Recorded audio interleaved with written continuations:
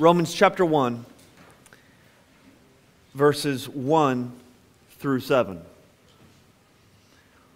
Paul, a servant of Christ Jesus, called to be an apostle, set apart for the gospel of God, which he promised beforehand through his prophets in the Holy Scriptures concerning his Son, who was descended from David according to the flesh, and was declared to be the Son of God in power according to the Spirit of holiness, by his resurrection from the dead, Jesus Christ our Lord, through whom we have received grace and apostleship to bring about the obedience of faith for the sake of his name among all the nations, including you who are called to belong to Jesus Christ. To all those in Rome who are loved by God and called to be saints, grace to you and peace from God our Father and the Lord Jesus Christ. This morning I want to preach to you on the title, The Gospel of God. Please remain standing as we pray. Father, we thank you for this passage. We thank you for these 7 verses that open up for us the letter to the Romans. As it was an introduction to a letter, God, we recognize today that it's not just a mere introduction, but that this contains your word to them and just the same to us today. Father, I pray that you would help me as I preach, that I would preach your truth, not my own ideas. I pray that your people would have hearts that are open and receptive, that we would hear your word, that it would transform us and change us. It's in Jesus' name we pray. Amen. You may be seated.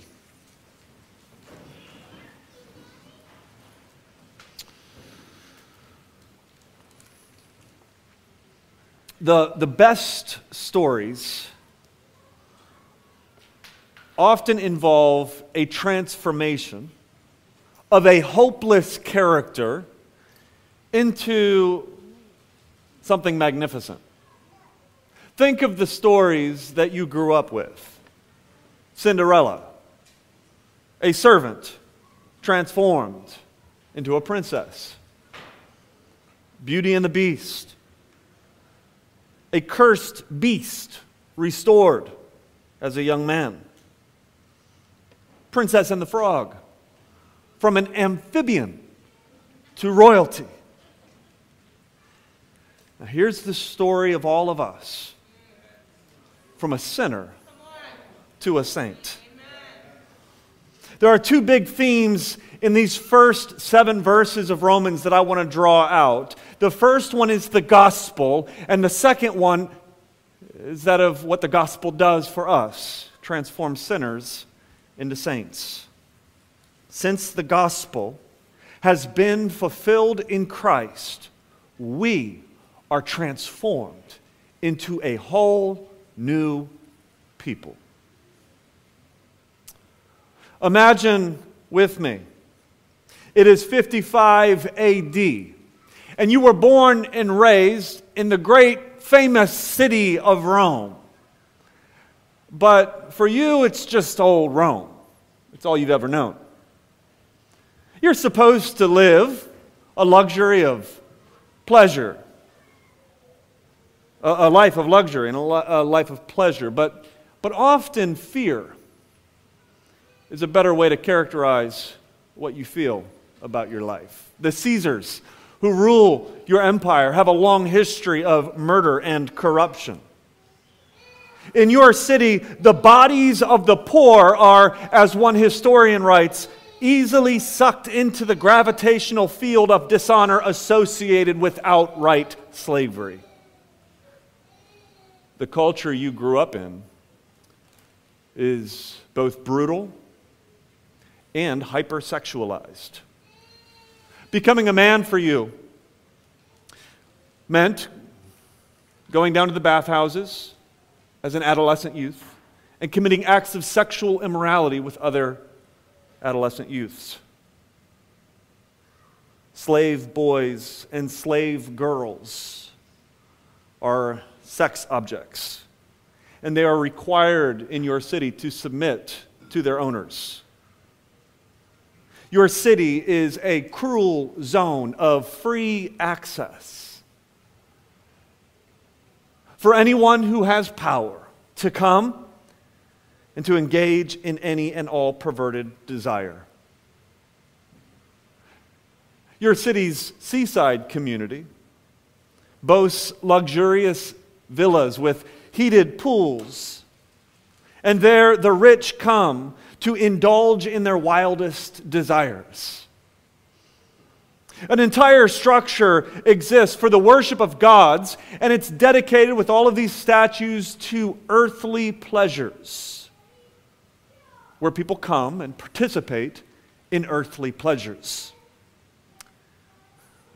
Idleness and pleasure seem to be your city's two core values. And religion, let's talk about the religion you grew up with. The cult religion of your city, Rome, is very different than cities or religions today. There is little to no morality attached to your religion. Approval from the gods doesn't consist of living some kind of moral life, but rather approval from the gods consists of accurate observance of each ritual, most of which, or many of which, include wicked vices. Each god requires an image, an altar, a statue, a temple. And this religion, this cult religion that you grew up with, is actually what binds your family together. It's what binds the people to their rulers and to their gods. This is the world that you grew up in. Oh, but now you're a Christian. Now you're part of this little church that feels so weak and so helpless and even so foolish to the world that you grew up in.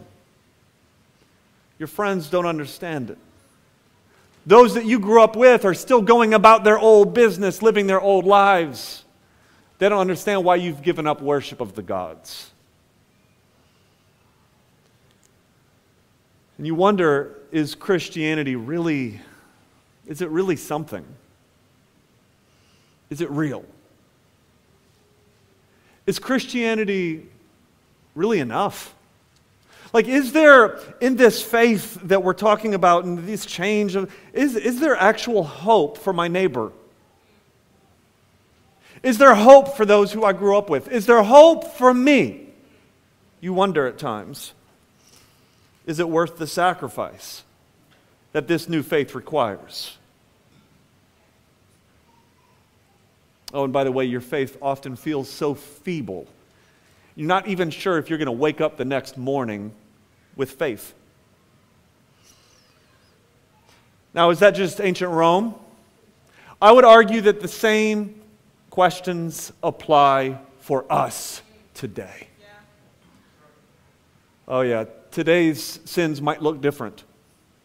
But in no way do we live in a society that is better. You know, our society today hasn't trusted God's word, but just the opposite. They've trusted their feelings. Our society hasn't bowed its knee to God, but rather just the opposite. Our society has bowed to its desires.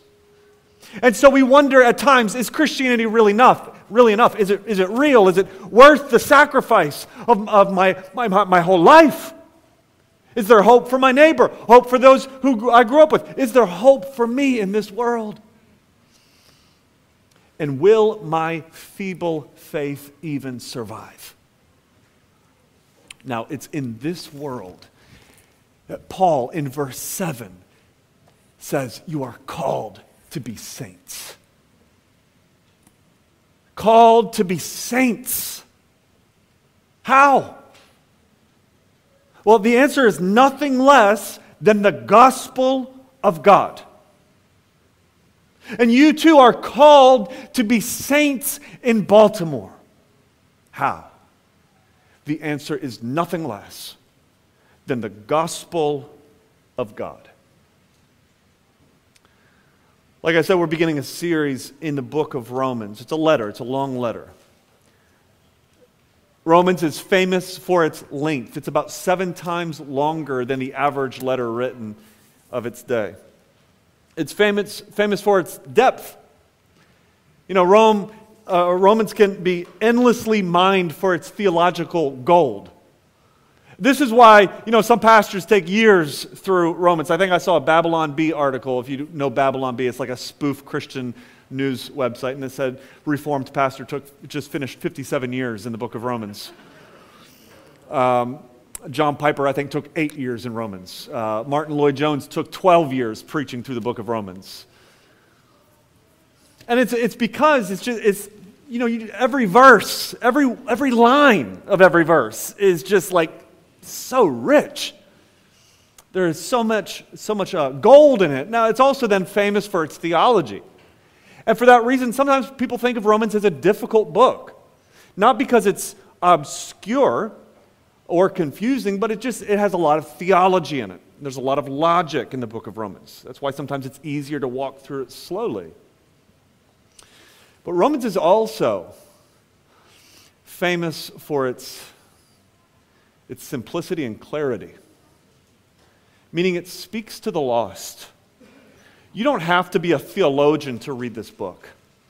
You don't have to be a seminary student to get something out of this book. If this is your first time in church, first time reading the Bible, this book and this word today can bring you to salvation. Amen. Because it's God's word. Amen. This book was used by God to bring Martin Luther to salvation. It was used by God to bring Augustine to salvation. So many people who have been brought to salvation because of this book. And why is that? Well, it's because the book is really about the gospel. Theologians say that this book is simply Paul's treatise on the gospel. So for however long we spend in this book, what we're going to be doing is page after page, line after line, word after word, we're just going to be looking at the gospel message. The gospel. The gospel of God, as Paul calls it in verse 1. Now, in modern day letters, we start off a letter by saying, Dear John. We begin our letters through the name of the person that we're writing to, and then we end it with our own name, Love Joel, or usually it's Much Love Joel. That's the way I tag every one of my letters. Now, Paul tags every one of his letters in a little different way than we do today. It begins with the author, the writer, Paul. And then he goes on to describe himself. Paul, a great man of God, a genius, a writer, an author, an intellect, an intellectual. Now, that's not how he starts off his letters, is he? Does he? He starts off by saying, Paul, look how he describes himself, a servant of Christ Jesus. That word servant is the word doulos, which is often translated slave. It's a strong word, which means that Paul belongs body, soul, and spirit to Jesus Christ. Someone once said that the first duty of every soul is to find not its freedom, but its master. And I think that's true. What that's saying is that the first duty of your soul is to not try to figure out how to be free. But the question that you have to answer is, who is your master? Or what is your master? Because our souls all serve something. We're wired to serve. And so your soul may serve your desires. Your soul may serve your whims. Your soul may serve your flesh. Your soul may serve people-pleasing. Paul says his soul belongs to Jesus, a servant of Christ Jesus. And then he says, called to be an apostle. Everybody say apostle. Apostle is a big word in the New Testament, which basically says that he is marked out specifically by God to take a new revelation to God's people in a very unique sense that doesn't exist today. Meaning Paul is writing Romans. Well, why is it that we believe that this is God's word? It's because of that word right there. Because he's called to be an apostle. Meaning this is not his message. Yes, it is Paul's message in a sense. He is writing this, but it's God's message. God has given Paul this message to share to Romans and to us today. So therefore, this whole book is God's word. Called to be an apostle. Now, he goes on to explain that the gospel message is God's message. You see, I am convinced that we are dealing with here God's truth that we are to receive. Like, are Christians smarter than non-Christians? Or did Christians or the Christian tradition kind of come up with a better message than non-Christians? No. What we believe is that this is actually God's message. That this is actually God's truth. And our job is to receive it. To believe it. The gospel is from God. Look at verse 1. Let me read the whole verse again. It says, Paul, a servant of Christ Jesus, called to be an apostle, set apart for the gospel of God. Look at those words. The gospel of God. That word of means that the gospel belongs to God. It's his message. For example, if you were to say for Black History Month, you're going to read the works of Frederick Douglass. What are you saying? You're going to be reading the thoughts and the ideas and the writings that belong to who? Frederick Douglass. Or if I were to say, this shoe collection is the shoes of Tim Carey. That means that these shoes belong to who? Tim Carey. And so if Paul says, this is the gospel of God, then who owns the gospel? Who does the gospel belong to? The gospel is God's message. It's good news that comes from God himself. Now, Paul goes on in verse 2 to sort of prove this, if you would. He goes back 1,000 years, and he's basically saying, look, I didn't come up with this message. What I'm about to tell you isn't Paul's gospel. This isn't the Christian tradition. This isn't just something that Christians have come up with, or evangelicals, or Protestants, or whatever tagline you want to put on it. But what he's about to say is something that goes back thousands of years. About 1,000 years in his case. Look at verse 2. He says, which he promised beforehand through his prophets in the Holy Scriptures. So this whole 1,000-year period building up to Paul's ministry was a preparation phase, he's saying, for Jesus Christ. Meaning the Old Testament was about who? Come on, somebody. Jesus Christ. This gospel was promised beforehand. Isaiah, Jeremiah. Let's go back. Moses. Let's go back. Noah. Let's go all the way back to Adam. Meaning all of the Old Testament saints were living in this era, preparing the way for one who would come and hang on a cross and die for the sins of God's people.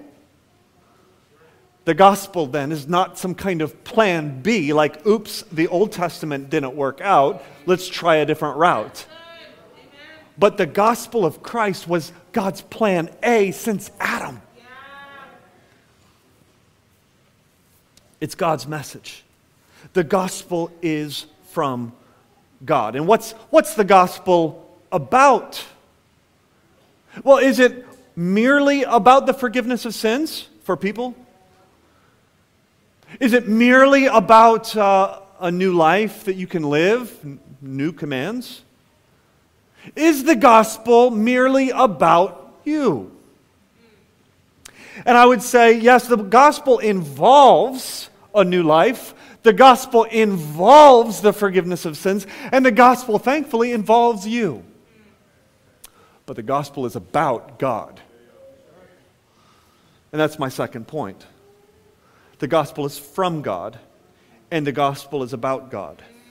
Look at verse 3. He says, set apart for the gospel of God concerning His Son. Yeah. Now, in our immaturity, we want to be the center of attention.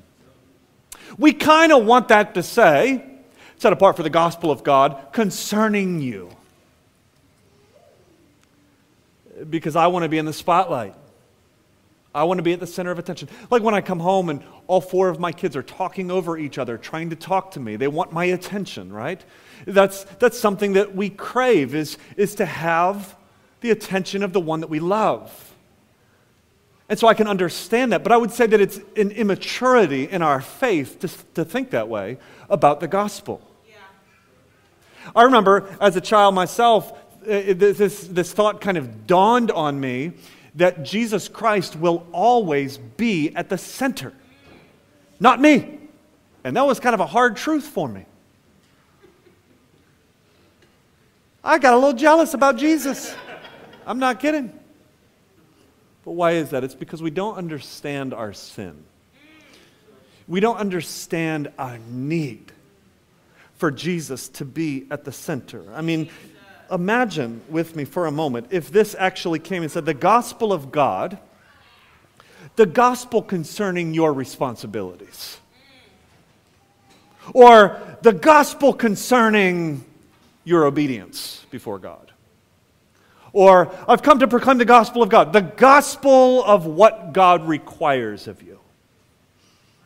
You see, so often we wrongly think of the gospel as a list of things that we must do. News that we receive, maybe good things, but things that we must do nonetheless. Like when I woke up yesterday morning and I thought I had this nice, long, relaxing Saturday ahead of me, and my wife gives me a to-do list. Good things, by the way. We have a birthday party happening for our son that night. But I think sometimes we think of the gospel in the same way. There's something we must prepare for, something that we must do, some kind of mission that we have to be on, something good that we have to be about. And actually, for those of us that are prideful, this actually appeals to our pride. Don't tell me about what somebody did, tell me about what I can do. And so we wrongly think that the gospel is a list of things that we must do. And what I'm telling you is, if that's the case, we are all going to hell. Because there is no work that you can do through which you would be saved. And if you are trusting in your works to be saved, you are on your way to hell. And I want you to see Christ this morning. I want you to be happy in the gospel this morning, because what we're talking about is something that Christ has done. It's good news. Yeah. Martin Lloyd-Jones, preaching through Romans, he said, we don't understand how good this good news actually is. Yeah. And why is that? It's because we don't understand how sinful we actually are. We don't actually understand how wonderful the Savior really is, and our inability to save ourselves. An old professor of mine used this as an analogy. He said, imagine a man with diabetes who went to the doctor, and the doctor said, okay, this is what you must do. You've got to drink 3 gallons of water a day. You need to eat 5 pounds of vegetables today and every day, and you need to run 8 miles every day. Now go ahead. About a week later, the man comes back and he says, I can't do it. I failed. And the doctor says, I knew you would fail. Well, why did you require it of me? The man asks. The doctor says, so that you would know that you need my help. Now take this pill. You see, the law comes to us and condemns us. The law of God comes to us and requires something of us that we cannot do. Like the old Saturday Night Live skit where the counselor just simply says, "Stop it. Stop it. Just stop your sin," the law says. Oh, go ahead and try that, church. Everybody, just for a moment, think of the one sin that you regularly are going back to and struggling with. Now, just stop. Please, stop it. Oh, do you understand now the need for grace? The law requires of us what we cannot do. It then leads us to this place where we say, I need a gospel, not about me, not about requirements, not about my obedience. I need a gospel concerning the Son. Who is the Son that he talks about here in verse 3? You see, as important as it is to know the content of the gospel, we must know the God of the gospel. The most important question any one of us faces is simply this: how can a sinner be made right before God? He says this gospel is concerning his Son, verse 3. Not just information, but it's about a person. Who was he? He goes on to introduce to us Jesus. He was descended from David according to the flesh. According to the flesh. Now that means in his humanity. Jesus is eternally God. He was there at the beginning with God. He was God. He is God. He spoke and all things came into existence. And there was a promise then made to David, King David in the Old Testament, that one through his actual seed would become the king, the Messiah, the Savior of the world.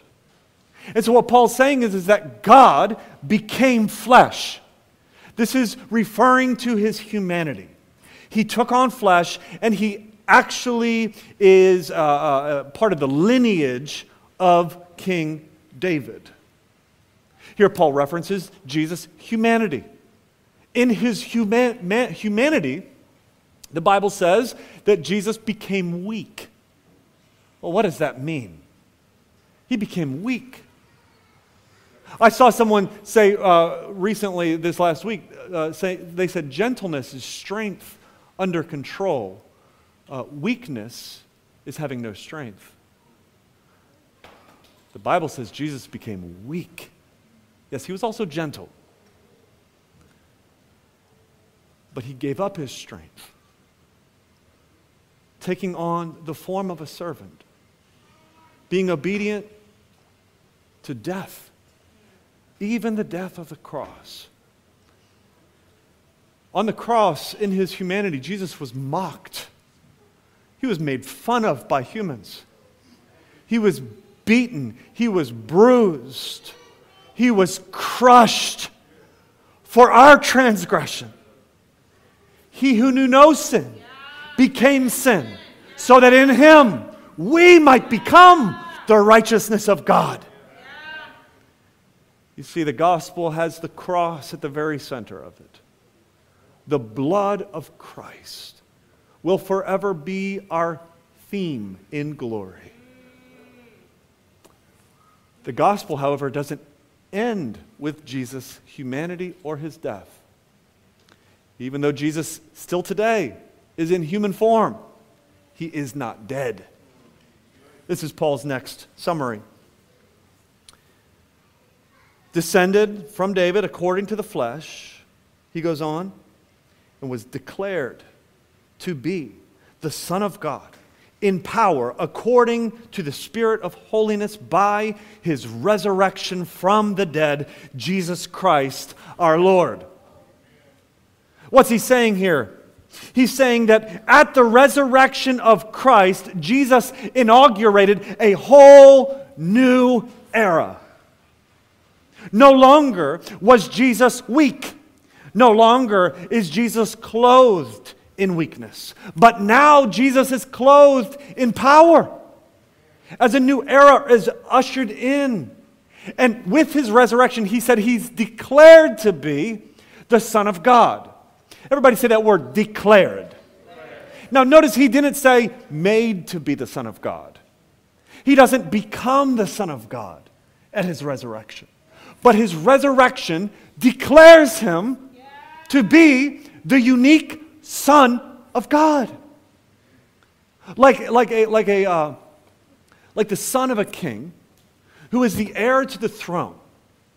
And then on that day of his coronation, he receives the crown and the royal robe.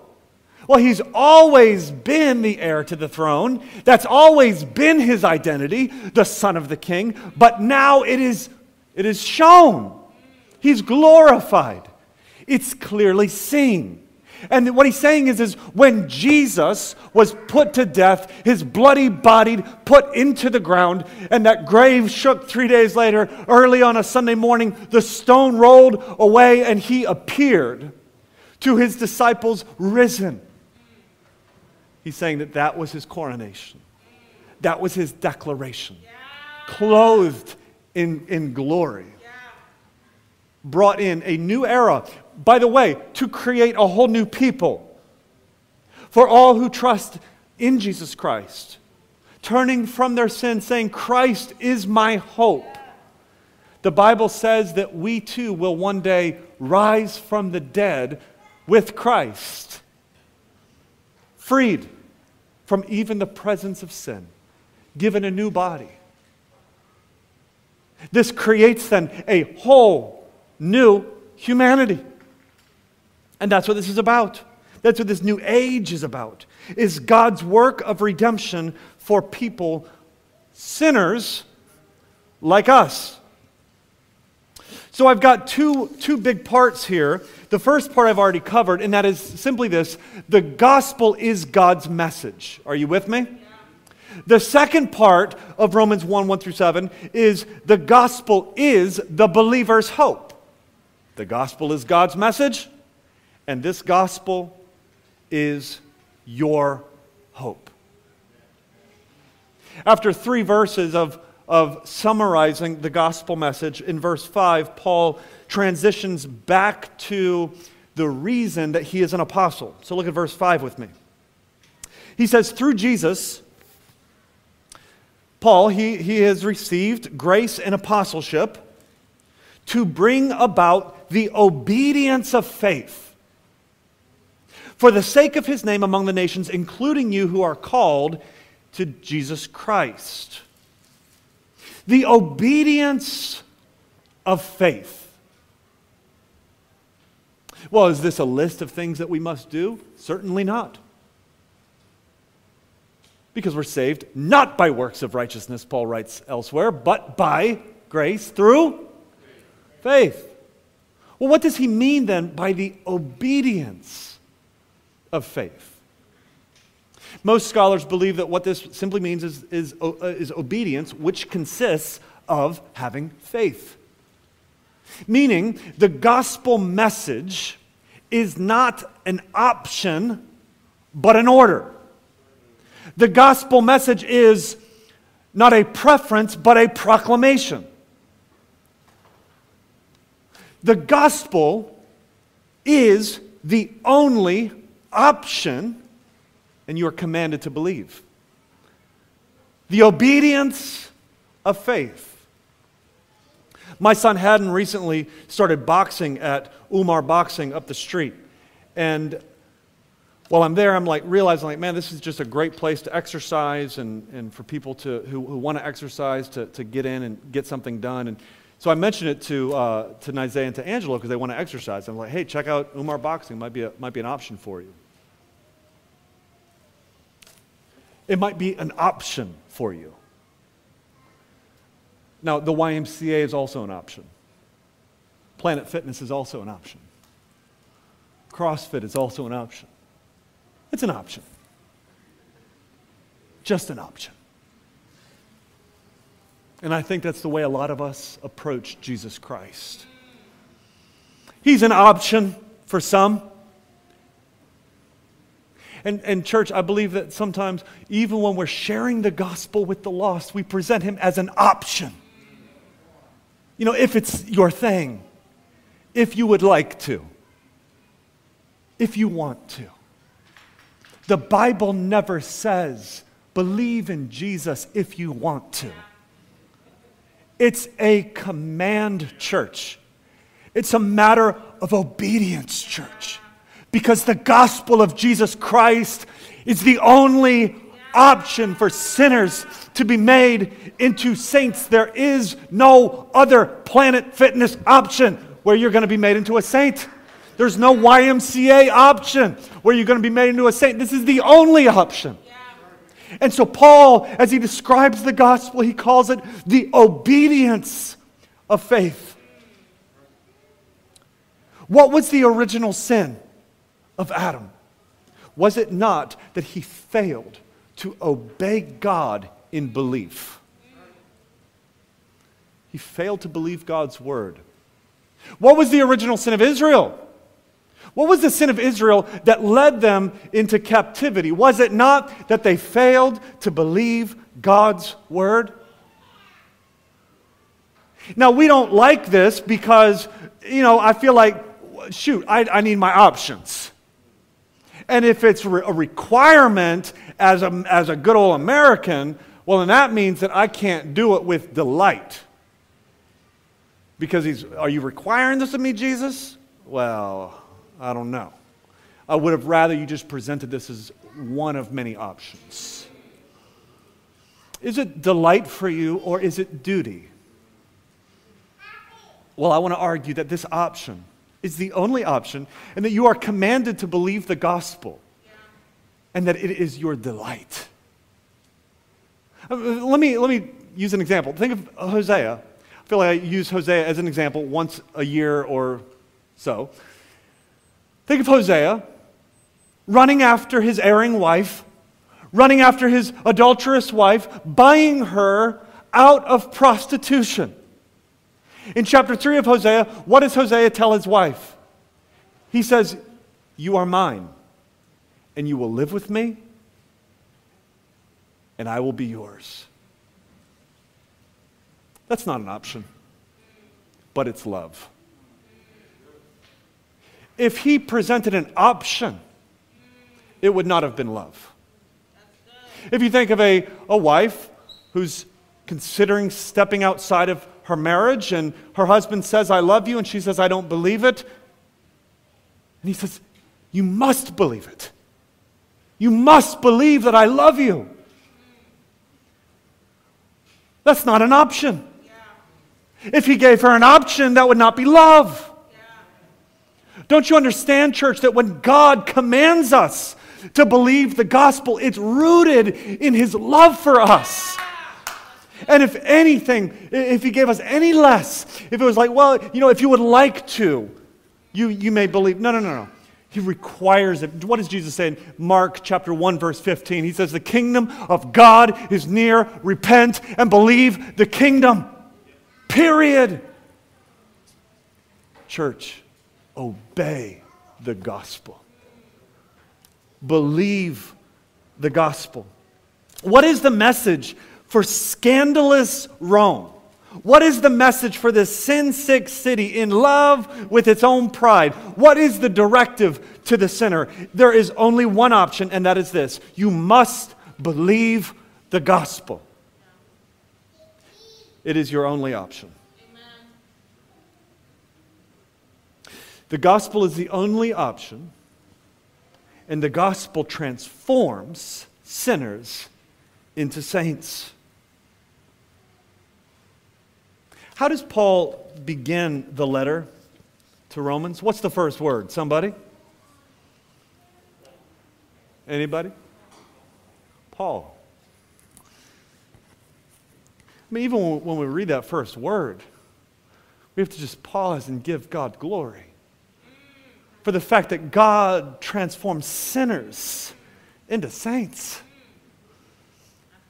Paul, an enemy of Christ, breathing out murderous threats against the Christians, a rebel, a rejecter of God who met Jesus and was transformed, and something like scales fell off of his eyelids.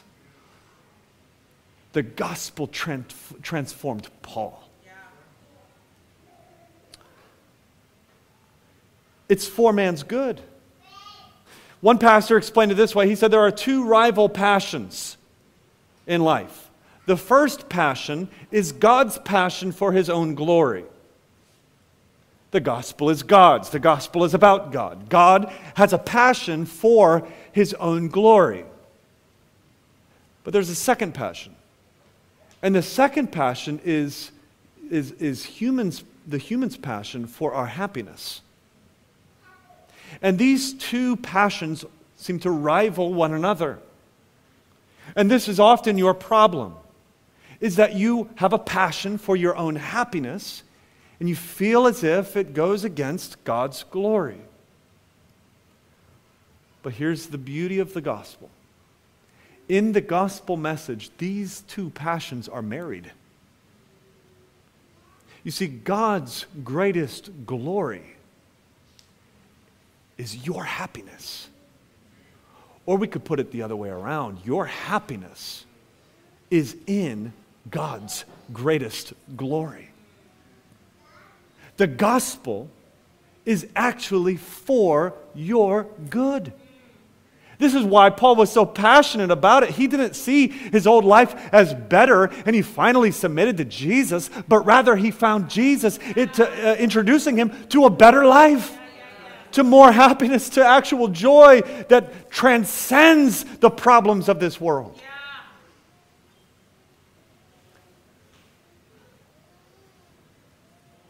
Our brother Eric often says the gospel makes a man happy. Amen? C.S. Lewis put it this way. He said sometimes when Christ has allowed you to overcome an obvious sin or two in your life, you feel like, okay, I'm good enough. I had these 2 or 3 sins that I wanted to get over, and now I got over with them, and I hope that God will just leave me alone now. But he keeps messing with you. He says, it's almost like you're a house. Imagine you're a house. And God comes in and he fixes some of the plumbing. Yeah, that makes sense. Plumbing needed to be fixed. He fixes a leak in the roof. Yeah, that leaky roof needed to be fixed. But then he said that God then starts shaking up the whole house. And he's doing stuff, and you don't understand what he's doing. You realize like he's putting on a whole new floor. He's changing the entryway. He's adding rooms. He's throwing up towers. He's putting in courtyards. And at first you don't like it. He's doing too much. And you were happy with this quaint little cottage of a house. But what you've realized is that God is building a palace. And it's a palace for your good. A better house. A better life. And it's a palace that God himself is going to dwell in. My point is this, is that the gospel is God's glory and your good. The gospel is God's pleasures and your happiness.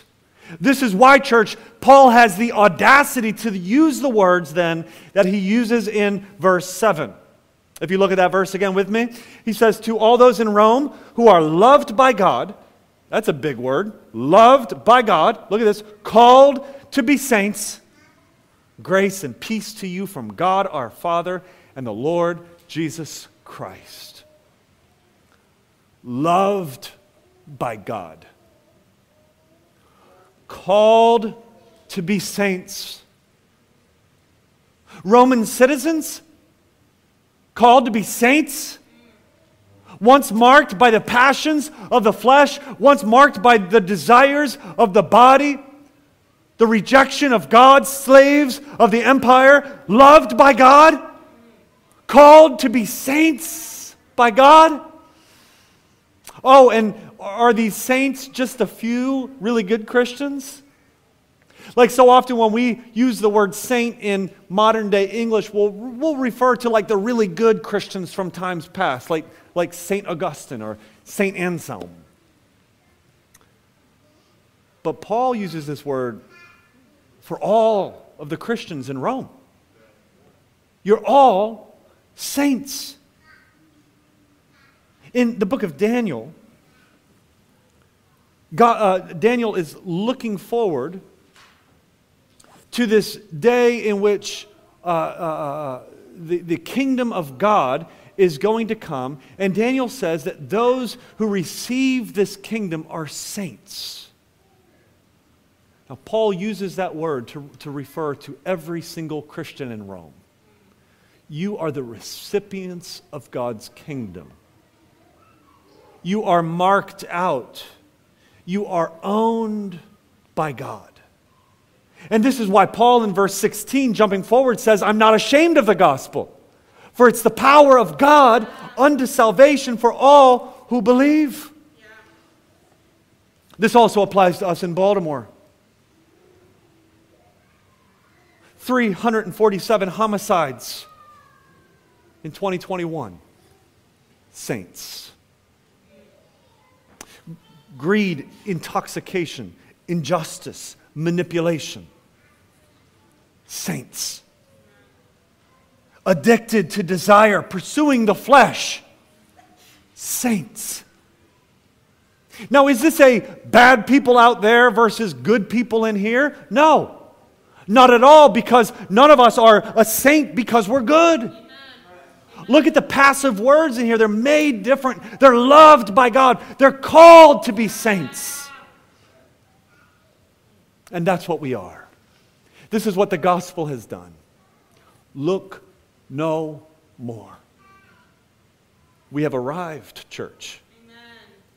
You know, sometimes I'm always looking forward to the next thing. You know what that's like? Like, for instance, I wake up in the morning and I'm looking forward to having coffee. And while I'm drinking my coffee, I'm looking forward to getting something done. And then while I'm getting things done throughout the day, I'm looking forward to dinner. And then when I'm eating dinner, I'm looking forward to dessert. And then when I'm eating dessert, I'm looking forward to putting the kids to bed so I can read a book. And then when I'm reading a book, I'm looking forward to going to sleep. And then when I sleep, I'm looking forward to coffee in the morning, like it all revolves around coffee. We're always looking forward to the next thing.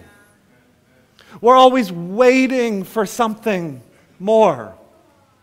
It's almost as if we can get into the cycle of looking forward to our salvation, looking forward to our fulfillment, looking forward to our satisfaction, waiting for that next thing that's going to come along and complete us. And then when our messiahs don't deliver, we turn to wicked vices. So I guess I want to close with this question. How can you be happy in all of the waiting of this life? Some of you may remember that day on March 5th, 2020, when we were together at a hospital in the waiting room while little baby Savannah Madden was having surgery, repairing a hole in her heart. And we were completely unsure how this surgery would go. But that night, as we sat in the waiting room with the family, we began to sing songs and we began to pray. Waiting.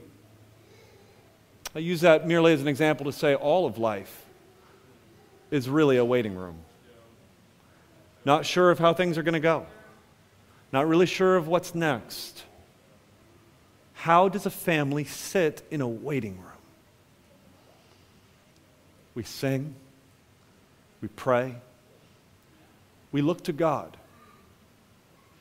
You see, all through the Old Testament, they were looking for something more. They were waiting for something more. The Bible says that Abraham was looking for the city with foundations. The Bible says that Moses was looking for the reward. That Anna was looking for redemption in Jerusalem. That Simeon was looking for the Messiah to come to rescue God's people. And Romans chapter 1 through 7 comes along and says, look no more. The wait is over. Satisfaction has come. Completion has come. Fulfillment has come. Meaning I can sit in all of the waiting rooms of life because Jesus Christ, the Son of God, the seed of David, has come, has died for us, and has rose in power over the dead. And this is why the Revelation, or the angel in Revelation says, weep no more. Behold, the Lion of the tribe of Judah, the root of David, has conquered. Rome doesn't define you. Christ defines you. Rome doesn't own you. Christ owns you. Rome hasn't conquered you.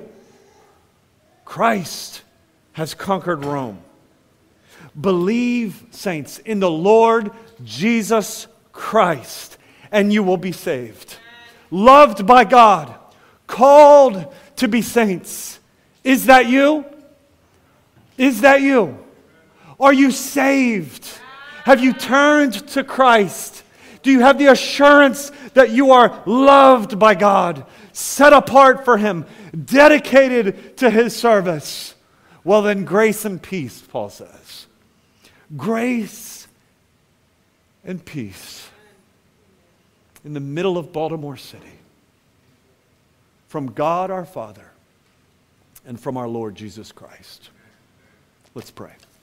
Father, we thank you for the hope of the gospel. Father, as we study this book, I pray that you would drill in us this gospel message, that Jesus Christ is our hope, salvation by grace through faith. And I pray that every man, woman, and child in this room today will obey the gospel, that they will believe, that they will receive Christ, loved by you, called to be saints. May we be marked as a different people in Baltimore City. It's in Jesus' name we pray. Amen.